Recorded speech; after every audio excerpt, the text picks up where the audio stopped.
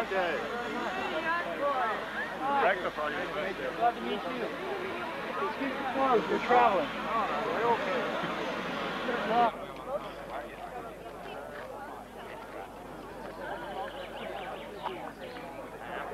Ja, grunna krokodilen, ej slå den kostlig spis. Av kärlek i mitt hjärta, för släkta. Av kärlek i mitt hjärta, för smedar.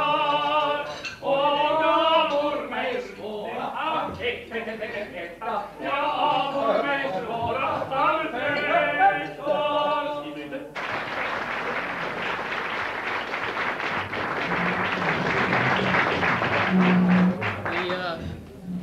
The doors have been locked, and all of you that don't sign up to buy computers will stay here, and we will bring back the singers.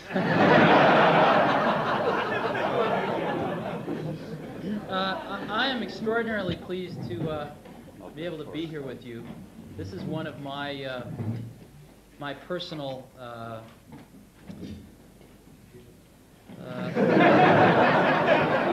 one of my personal hopes and wishes, actually, is that I think that computers can radically revolutionize the educational process around the world. And the average age at Apple, as you know, is about 29 or 30, and we haven't been out of college so long ourselves. At least most of the people at Apple haven't. And it's very, very important to us. And I think that, as you all know better than I, Europe is sort of doesn't exist. It was just a word invented for the convenience of Americans and others.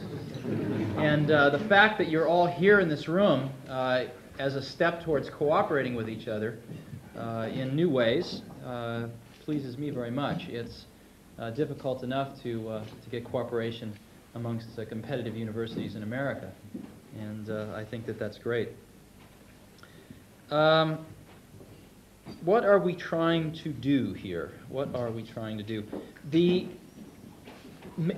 You can have many views of what a computer is. My particular view is that a computer is a new medium. A new medium, one of the media, print, television, radio. And a computer will, in the future, be looked at, I think, more in this way, as a delivery vehicle for software, just like a book is a delivery vehicle for its own kind of software. And whenever we develop a new medium, we generally tend to fall back into our old habits from our old media. As an example, when the television first came of age in America, the first television shows were simply a camera pointed at a radio show. And it took about 20, 30 years for television to really come into its own in the late 1950s. We have this new medium of interactive video because of the laser disc, and what is the first thing we do with it? We put movies on it. So again, we tend to fall back into our old habits. In the same way, when the personal computer was invented, we tended to look at it as a smaller version of a big computer. So we put COBOL and Fortran and these bizarre things on it, and looked at it in terms of simple economics rather than the revolutionary nature that it really was. Do you know who Alexander the Great's tutor was for about 14 years? You know, Aristotle. And I read this. I became immensely jealous. And I think I would have enjoyed that a great deal. And through the miracle of the printed page, I can at least read what Aristotle wrote without an intermediary. And maybe if there's a professor, they can add to that, but at least I can go directly to the source material. And that is, of course, the foundation upon which our Western civilization is built. But I can't ask Aristotle a question. I mean, I can, but I won't get an answer. And so my hope is that in our lifetimes, we can make a tool of a new kind, of an interactive kind. And when I look at the personal computer, we're, as you know, living in the wake of the last revolution, which was a new source of free energy. And that was the free energy of petrochemicals, right? And it completely transformed society, and we're products of this petrochemical revolution, which is we're still living in the wake of today. We are now entering another revolution of free energy. A Macintosh, as you know, uses less power than a few of those light bulbs, and yet can save us a few hours a day or give us a whole new experience. And it's free intellectual energy. It's crude, very crude, but it's getting more refined year after year after year. And in our lifetimes, it should get very refined. And so my hope is someday, when the next Aristotle is alive, we can capture the underlying worldview of that Aristotle in a computer. And someday, some student will be able to not only read the words Aristotle wrote, but ask Aristotle a question and get an answer. And that's what I hope that we can do. So this is a beginning. I think that, as you know, right now the computer industry is in the tank. Personal computers, big computers, everything. And it's difficult. It's a difficult time. But I'm sure that Henry Ford had a few bad quarters back in the 1920s. And the automobile had a sort of historical imperative. It had, the minute it was invented, a sequence of events had to happen. The same is true with the personal computer. There is a tremendous momentum behind this. And I think that this year may be a delay. This year we may look back and say, well, 1985 was a slow year. But there is such momentum behind this that it will happen. It will permeate and change forever our educational processes. And my hope, again, is that not too many generations of students will pass through before this happens. It will happen within 20 years. It probably will happen within 10 years. But it could happen within 5 years. I am going back to the United States this weekend, and then about 2 weeks from today, I'll be in the Soviet Union for the first time in Moscow, because one of my dreams has been to sell Macintoshes in the Soviet Union.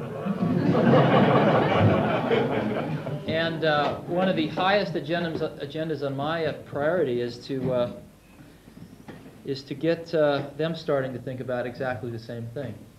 So maybe 6 months or a year and a half from now, we can have some Soviet schools here at our Europe Consortium meeting.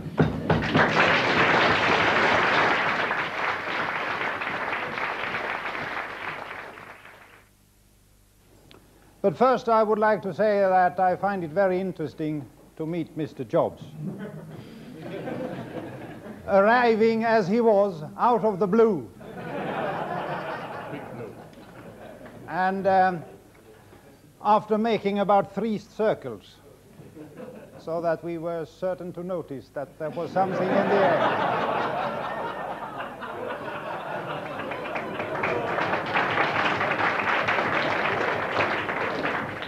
And you can almost hear everybody saying, there is something in the air tonight. Anyhow, I felt somewhat like the Finnish Prime Minister, Mr. Karjalainen, when he spoke a very bad English too. And they had to pep him up heavily with language tuition before he was meeting Mr. Henry Kissinger, arriving from the States. I don't think it was in a helicopter, but it was in a big jumbo plane. Anyhow, they taught Kissinger the essential phrases, and these were welcome, nice weather, and lastly, how are you?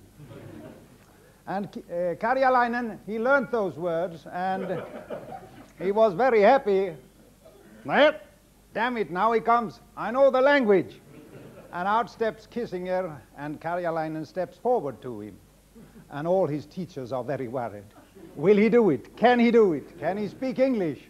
And he says, welcome. Oh, well, And then he goes into the second phrase, nice weather, nice weather. And the third phrase, and who are you?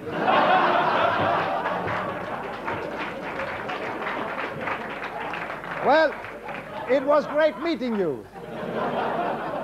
And I will stop making jokes with Steve Jobs, who is such a nice fellow and is giving so much of himself and his dreams. We have been very happy at Lund University for this association with Apple. I have never been worried that by eating apple we should start thinking apple. But other people have been worried about that. I'm not so worried either about computers. Some people are. They feel that they will deform our minds. I do not think so. And I happened to think of yesterday something that other people have thought about many times, namely the relation to the car. When I came to Lund many years ago, after the war, a friend of mine bought a Volkswagen. You could almost call it a Mack Volkswagen. and I said, what is it like having a car, an idiotic machine which cannot think, it does what you tell it to do? And he says, it is like the 7-mile boots of the fairy tale. No, we have tales in Sweden, and one of them deals with the 7-mile boots. Boots that you put on your legs, and with them you could take 7 miles in each step. And you got a huge distance by wearing these boots. And to me, that was a wonder of the car, because with the car you could go 7 miles without noticing it. And with computers, you can do a lot of things that you couldn't otherwise do. And with weapons like that, or rather machinery like that, the only problem is in the human mind and not in the computer. It's just like the boots. And we are talking here about connecting many brains and many computers in a worldwide network which will hopefully solve all the problems.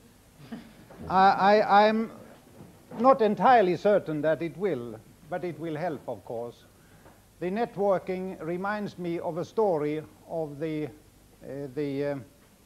building workers. It's actually an example from the school mathematics days, where the problem was if it takes 7 days for 6 men to build a wall which is 100 meters long, how long does it take for 10,000 men? And the answer is just less than a second. And that is, I'm reminded of that story when people at Apple and other places tell me how we connect all the universities of the world. And then if we have one really big problem, we put it into the bitnet, and out pops the answer, even from Aristotle.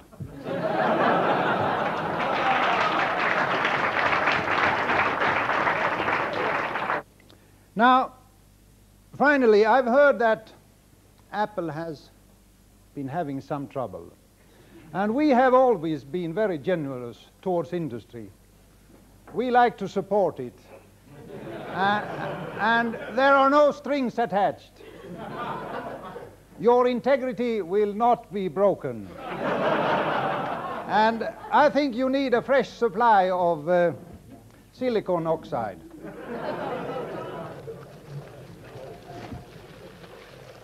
So I would like to give you, Steve, from the University of Lund, this unique piece of glass, Swedish glassware. It has the emblem of the University of Lund. If you put the Mac in the back, I don't mind. If you had been really hard up, I would have sent it around for cash.